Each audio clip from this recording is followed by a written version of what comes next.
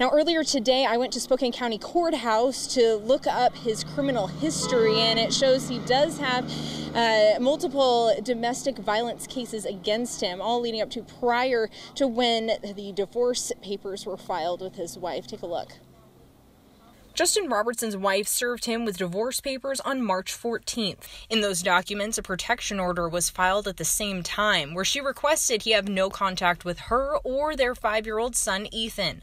Another protection order was filed in December last year. In these documents, she writes Robertson put a tracking device in her car and would follow her and their son on multiple occasions.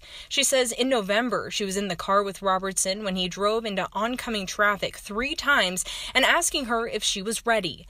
There's also mention of Robertson being suicidal since that incident. His wife said at one point he was no longer going to behavioral health appointments.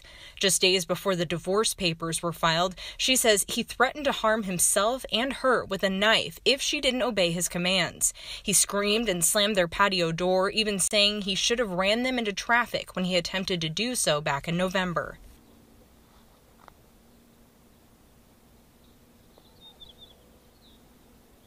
Now, as we mentioned earlier, the good news here is the 5-year-old son, Ethan, is safe and he has not been harmed.